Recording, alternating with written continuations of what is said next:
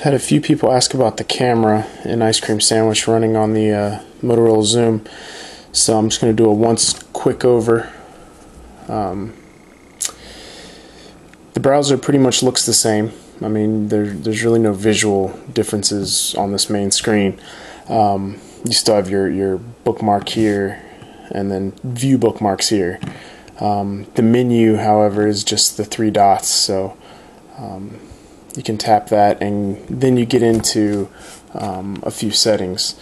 Here you have obviously like your refresh, things like that. You can create a new tab here or here, just like before. It has the incognito tab that can be opened up. You can share the page, find on the page, request desktop site. You can turn that on or off to view mobile or desktop site. You can save the page for offline viewing. There's a page info, which I haven't really found a great reason for that. It just shows the title and the actual URL. But then there are settings that are different.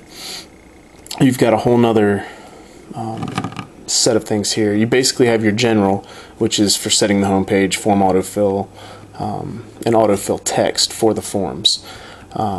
There is privacy and security, which makes it easy to clear the cache, clear the history, tell it to show or not to show security warnings, to accept cookies or not to clear them, etc., etc. Form data, location, remembering passwords, things like that.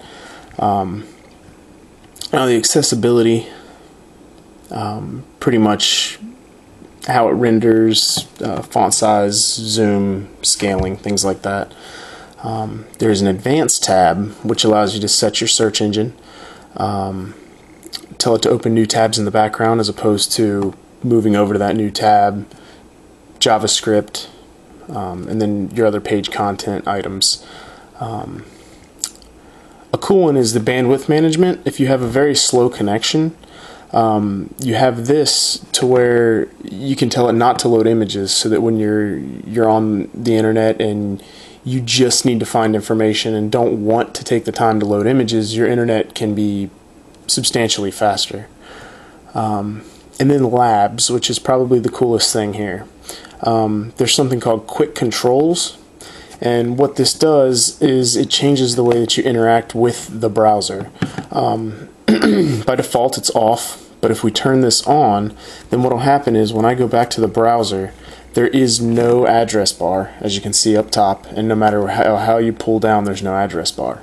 But what this does allow is for you to swipe. Now this works from either side, so you can actually swipe from the side and you have all of your different things. You've got the forward, back, refresh, you have basically the globe allows you to put in a URL,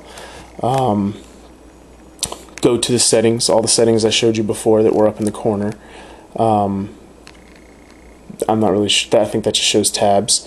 Bookmarks, add a bookmark or close it out. So you no longer have the options up in the corner or anywhere else. It turns your browsing into actual full page browsing. Now to turn that back off, you just have to come back to your settings, go back to labs, and just turn quick controls back off. So that is the browser and Ice Cream Sandwich. So hope that answered everybody's questions.